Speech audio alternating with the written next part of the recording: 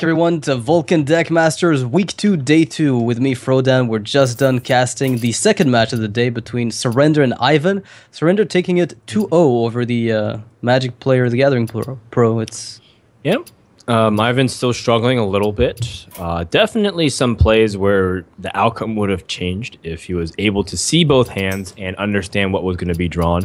But such is the nature of card games, and such is the nature of transitioning. You know, if he's playing a lot of Magic still, it's just hard to understand fully in depth both aspects of the game at the highest level, where you have to play around cards and understand each deck and matchup specifically as much as you can. So don't blame him whatsoever, but being able to at least get here to qualify for the event is still noteworthy indeed.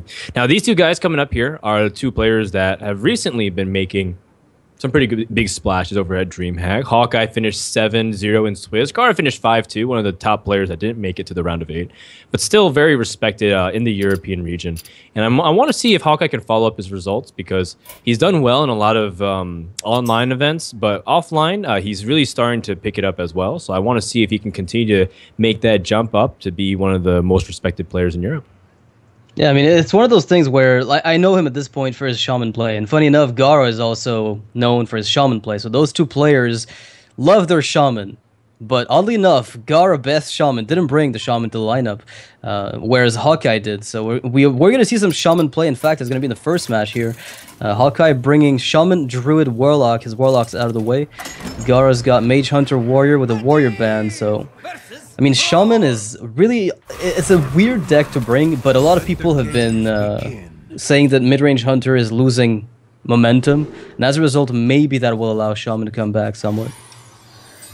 Yeah, I mean, any deck that's on the top, people eventually start countering and start having really good cards that swing the matchup too much. If you become too predictable, it's one of the greatest weaknesses. Not necessarily bad play, because sometimes that doesn't even stop players from being able to win the game. But you know, if you're too predictable, that's definitely one of the most dangerous aspects to be as a player. So mixing it up constantly is important. But Hawkeye is such a weird Shaman player. He doesn't even play the normal list. He's got Nerubian Eggs, and he's got the Blood Mage Thanos. That's already two cards that you don't see in the typical Shaman list. Well, I remember back in Naxxramas, like that was the Shaman list, right? Nerubian Egg, Haunted Creepers, Undertaker, of course, back then, but not anymore. That guy's been taken out. But that was like the golden era of Shaman for a bit, at least. Like mid-range Shaman really started picking up steam at that point. Because Flame Tongue Totem working so well with the egg. He tried to set it up here, it didn't work out. Well, I mean, he got the egg pop successfully, but he did end up losing the Nerubian for the Flame Cannon. And now the Earth Shock here on the Mad Science is really important so that way he can control the board. Yeah, not letting if a free force a entity ping out, is he'd be good. great. Wow. Yeah, this is really good now for Hawkeye to potentially set up if he picks up an easy draw here. Not the most amazing, but it's not that bad when you've got Defensive Argus and Flame Tongue Totem on the back end. Yeah, and he's got some okay curves. You know, Harris the next turn, Defender following turn, Flame Tongue to really squeeze in whenever he needs to pick up trades. Yeah. It's the Alakir, though, a card that, I mean, it hasn't been phased out completely, but a lot of the list that Shaman played recently really didn't include it too much. Even though it was initially hailed as unplayable, then it became a staple. I remember that from the olden days. Alakir not played in many mid-range. It's like mid-range Shaman just doesn't see much play. Baseline, so. Shaman's just not respected. I think you bring up a really fun point that Alakir is like a really good representation of like what Shaman is. People, like, every time people approach Shaman class, they're like, this is unplayable. You know, every pro doesn't bring it to tournaments and people are losing with it. And then at the same time, when you play it and you're losing against it, you're like, how does this deck ever lose? You know, because like Shaman's such high value and you get like ridiculous trades on board and it maintains board control. And that's the same way like Alakir functions too. It's like, you know, people consider it one of the weakest class legendaries before GVG came out. And then when then started using it a lot, it's like, actually, it's not bad. Maybe it's even good. Maybe it's even great when you need to use it in pinch scenarios. Yeah, and Hawkeye is so big, like he actually gets to get possibly a second draw with his Manatite if he decides to not sack it. I would be surprised if he decided to sacrifice it. I mean, you would never do that to your own little Manatite totem, would you? It seems to be the best tempo play, though. Not maybe the best value play if you want to start getting card advantage. I wonder. Is there an alternative? Not really. Totem and, I mean, Drake on the far left and just pass. I guess if you anticipate that your opponent will kill the Mana Tide Totem, then you can still get the tempo. Yeah. I mean, at this point, do you know it's Tempo Mage? Is there any sign from Gaara that it is Tempo Mage? Yeah, you saw the mechanical Yeti. You have to assume that's the case. Do you buff your Flame Tongue so that if he tries to kill, you can then fire Elemental? Yes, he does. Wow, I love that. Okay. I love that, Hawkeye. Yeah, so, I mean, Hawkeye understands his class better than probably most players in the world. So, I'm going to go ahead and lean with him on this one. I think this is a really smart play if you're trying to fish out the value off the Azure Drake. And you also get to build the board without giving up your own. Because what the Fire Elemental did was if your opponent had Fireball, he'd be able to leverage that and play something else, and all of a sudden his board's much stronger than you, and you have a Flame Tongue Tome to 0/3 that's been stranded out there. Not to mention you also get to draw another card. So there's a lot of pros to this play too, and assuming it works out good, like Gaara doesn't have like a perfect response with Frostbolts, then it'd be all good. Yeah, you've seen one Flame Cannon, so that one response out of the way. And if the Drake ends up going for that Drake, and they're both trading with each other, a Mana Tide could get another card yet, which honestly is a bit worrying if you're in Gaara's position. He's played enough Shaman to know how dangerous a Mana Tide get. Like, a Shaman with card advantage is nearly unstoppable. Alright. Well, Fire Elemental is looking pretty good, but you also want to hesitate to see if there's any better plays. Do you see anything, maybe, Noxious? I don't know. I mean, I feel like... Could you... No, you couldn't justify that, could you? Hexing this guy makes no sense. It just depends, like, do you want to sacrifice the Mana Tide? That's the question. Do you let him trade into it at this point? Because if you play the Fire Elemental, he's going to kill the Fire Elemental, isn't he? You have such a good quality hand. Like, you're not going to be able to dump all of it at one time. You just have to draw more cards. Yeah, I mean, I agree with him. That's the way Shaman ends up winning. Is like, they typically don't... That's their biggest drawback, I think. Is they have to play 2 Drakes, auto-includes, and the Blood Mage Thanos very often. Gotcha. Need the card draw. Interesting that Gaara has a second Mechanical Yeti, because normally you don't have space in your deck to put 2 Yetis, 2 Shredders, like the Clockwork Gnome, because you just eventually have too much that you want to play on the board, and you have to give up some of your other threats or spells. And so if he puts a second Yeti in, I wonder what he's taking out, and I wonder if he's trying to go really hard on his Antonidas to be his way to win, because if he can get some damage in on his opponent, he can pick up the fireballs easily with spare parts. Yeah. And I know that he's digging really hard for that cloak field, so that way he can play the Antonidas, cloak it for a turn, and then get major fireballs the following turn. The old Mech Shaman way, except you put it in tempo a bit more. The old Mech Mage, that is. Yeah, not Mech Shaman. Yeah, Mech Shaman. Can you imagine Mech Shaman with Antonidas? I think I would just quit the game right there. that would be it. That is it. This is the moment where it leaves. Ridiculous. Alright, so Harrison Jones comes down here. Just a little body to force Gaara to respond to. Not even guaranteed with all those boom bots. Now he's got to handle the Mana Tide and the Harrison Jones. That Mana Tide's insane. It's the MVP single-handedly, because he's been able to protect it so much, but not single-handedly, but it's been a large part responsible for why Hawkeye might be in a posture to win this game here. Yeah. So you would say it's like a double-handedly winning Mana Tide? Yeah. Okay, good. Something like that.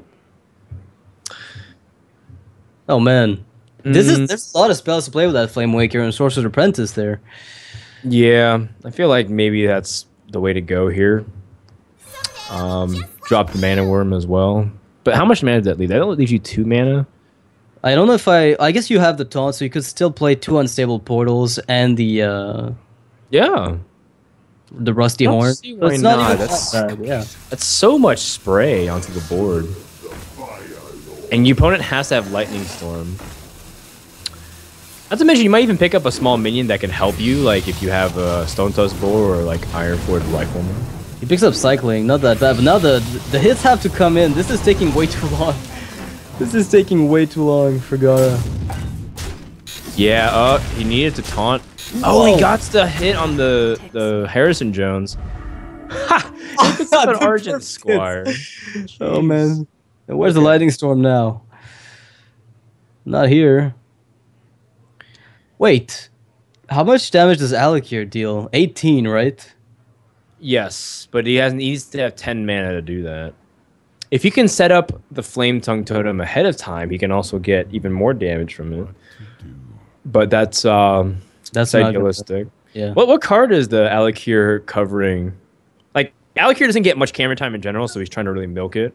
But he's covering another card. Sure what it is. Yeah, I thought it was Definitive Argus, but it's actually on the left, so it's got to be something. Oh, it's the Fire Elemental. So he still has a Fire Elemental. He can shoot down the Mana Worm. There's no Mirror Entity, correct?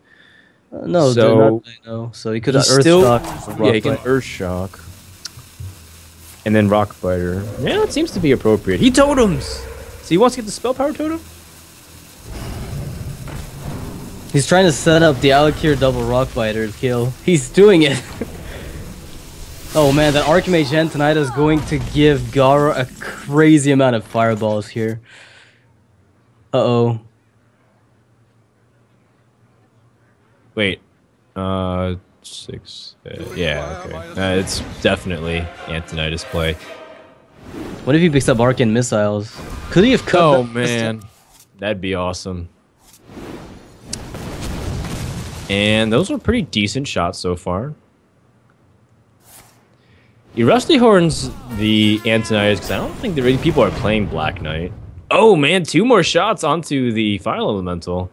Gives him a chance for him to use this Time Rewinder.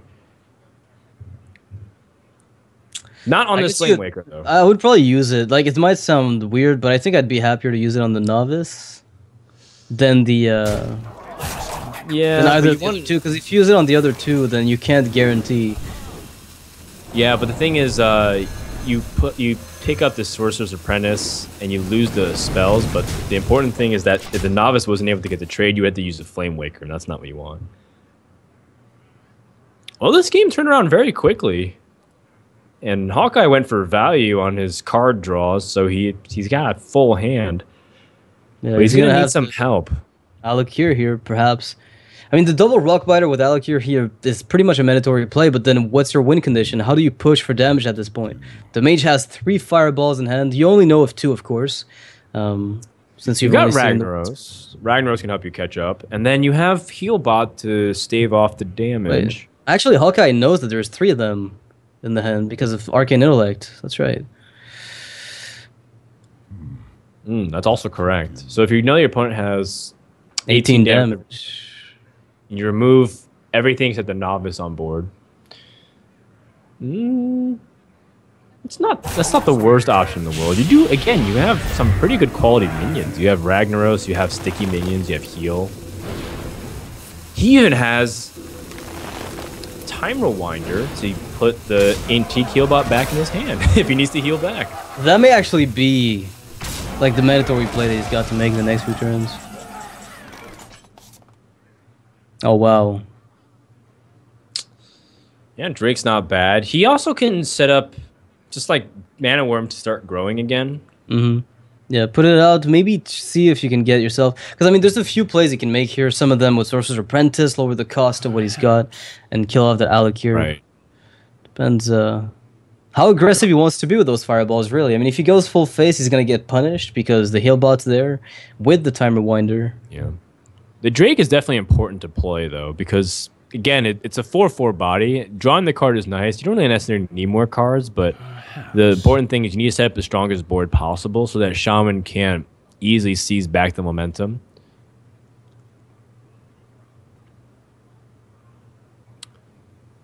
So I'm feeling like Drake into Mana Worm Fireball, but yeah, that's what I'm looking at as well. He also might be feeling like he wants to set up Mirror Entity.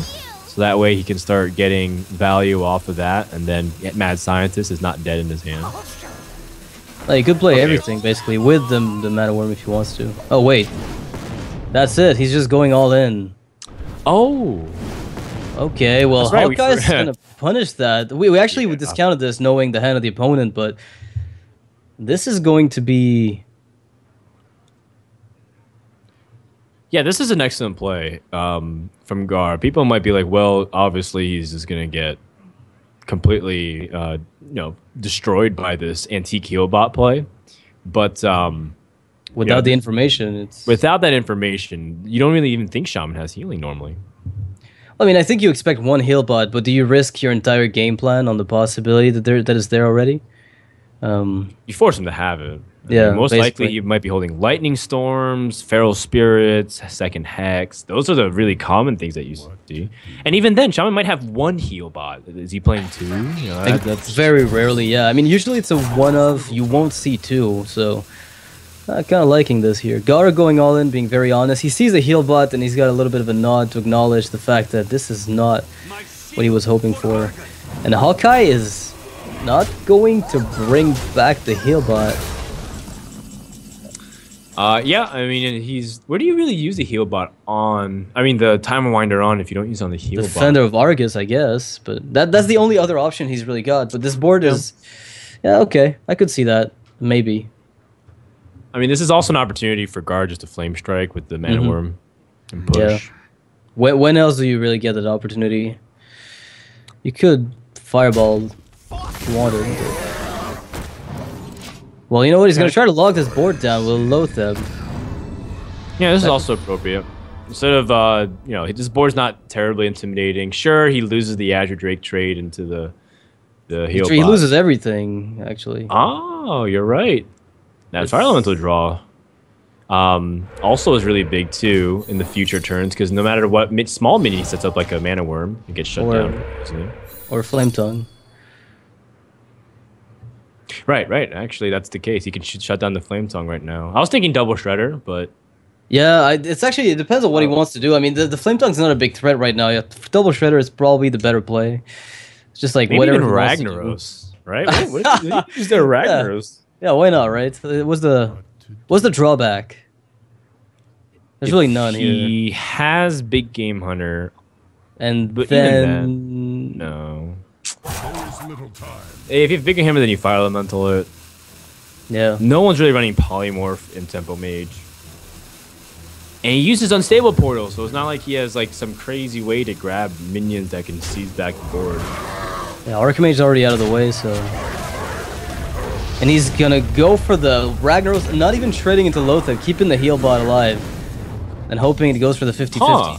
That's a Flame Strike. Yeah. There you go. So you guys said, how is he gonna get this board back? Well, there it is.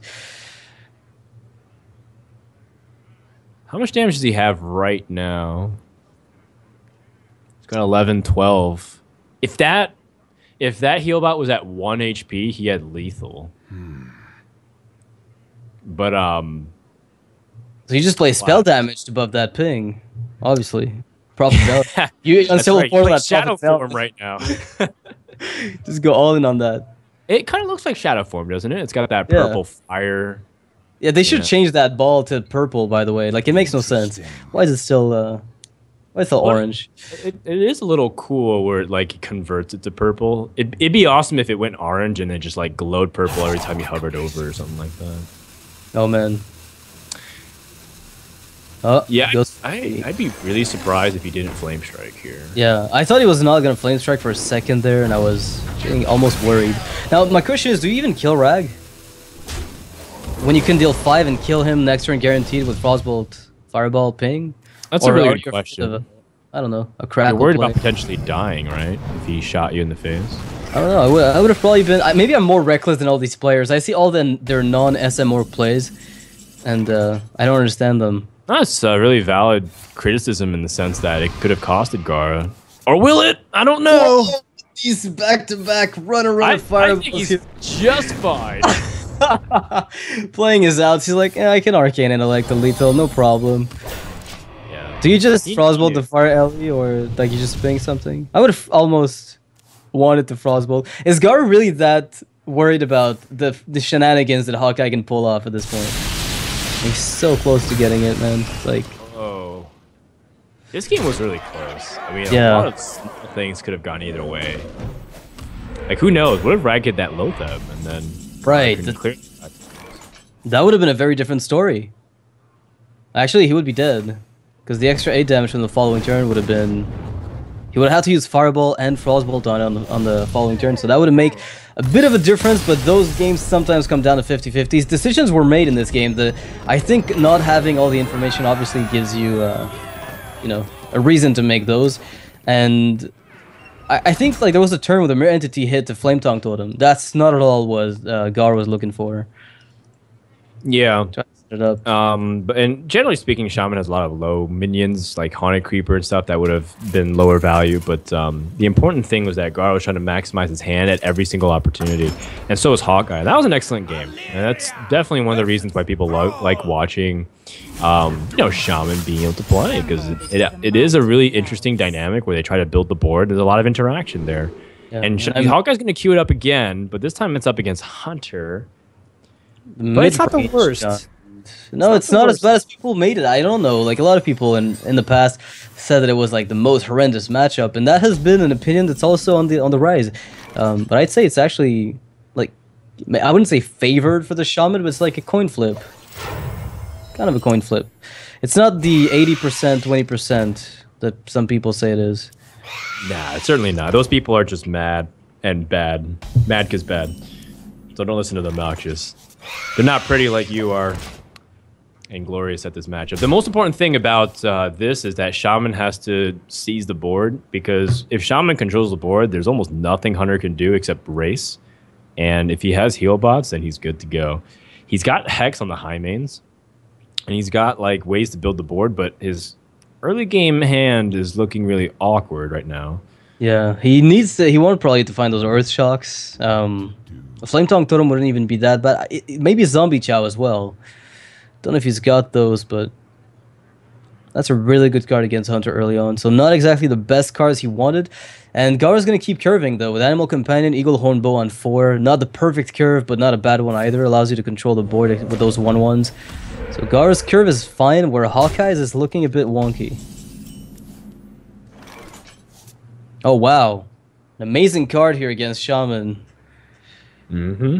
Explosive Trap is great to pick up in the following turn. I guess Gaara really wants to set up for weapon value. I think he was also scared about Animal Companion potentially being poor if he rolled a Huffer and then the opponent got some easy way to clear it. And the defensive Argus that could have gotten value if there were more than one spiders here. Yeah. How do you feel about just Mana Tide Totem? I think I like it. It forces a response immediately. Like, he has to use his bow on it, which means you're not going to give him more charges if a trap drops. It's also deflecting damage away from your face, which, you know, relevant. If Houndmaster's picked up, though, Gaara is going to be is going to be dancing. Oh. No such thing. You still can roll Animal Companion. It's 2 out of 3 chances you can easily clear the board and seize command of the mid game here, because he's got really good cards to leverage the board, and he can still continue to push. He's going to optimize his mana curve, though. I think Hunter players... I know every single Hunter player, the one thing that... If they're a good Hunter player, and you know, I know a lot of people are immediately fishy. She's like, oh, good Hunter player, Cap. I'm talking about like the best Hunter players who like... The real, yeah. Yeah, like Jab and all these other people who like specialize in it, you know, Muzzy, etc. Death Star almost. Yeah, Death Star, another really great Hunter player, and Gaara is one of them.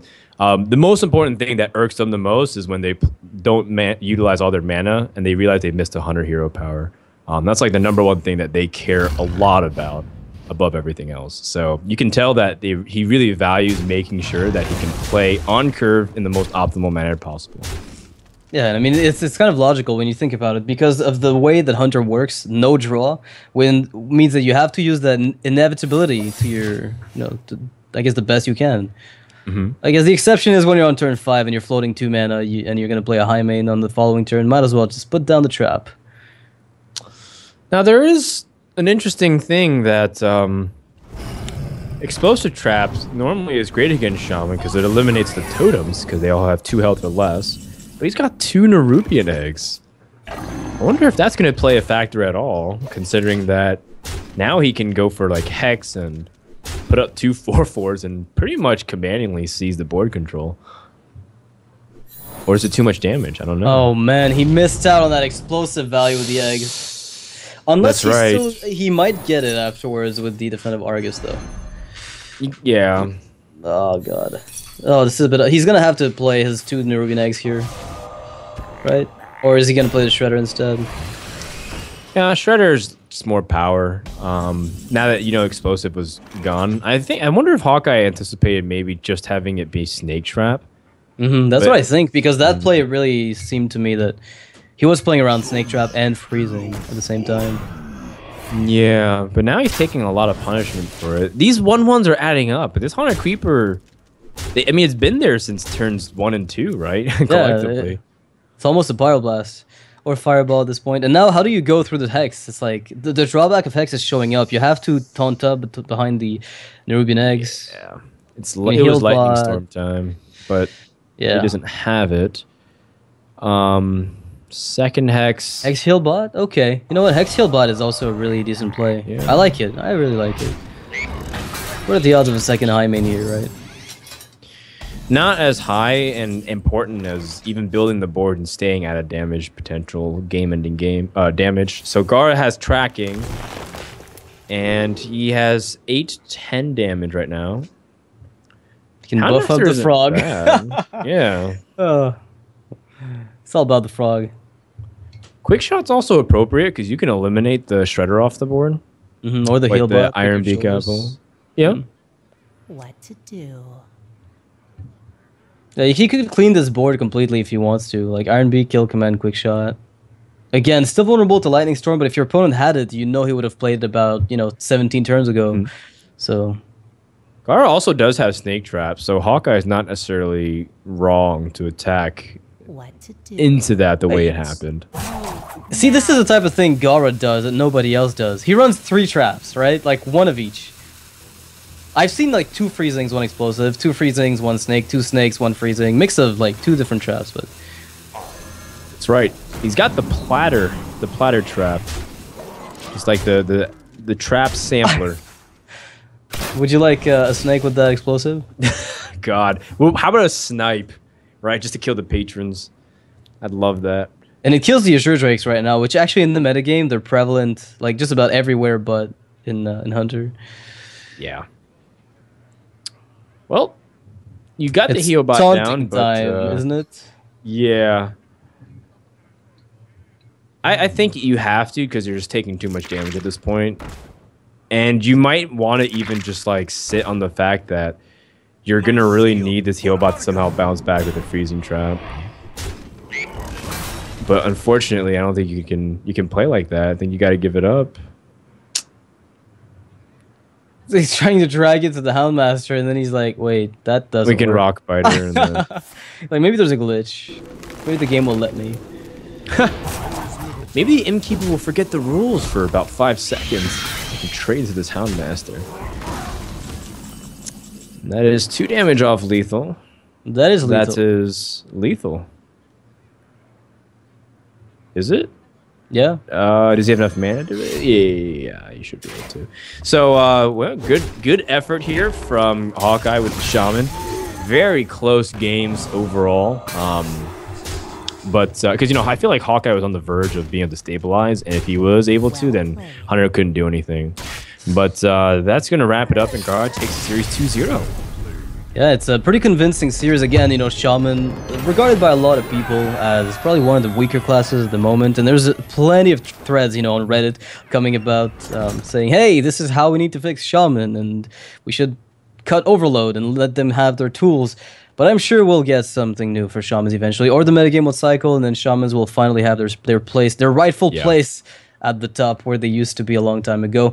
In the meantime, guys, we're going to be going for a short break, and then we're going to be casting Kang versus Neria. Neria, actually, Kalento's been playing that OTK Worgen deck that I remember Neria for, so I hope Neria also tries to bring that to the tournament, although I doubt it'll be the case. And before we go, a little shout out to Squarespace for sponsoring the event, and Vulcun, of course, for organizing it. So if you want to check out squarespace.com/Deckmasters, it's a website to build websites. It's a never-ending cycle of websites, basically. So if you want to check them out, do so. In the meantime, we'll be back in a short break.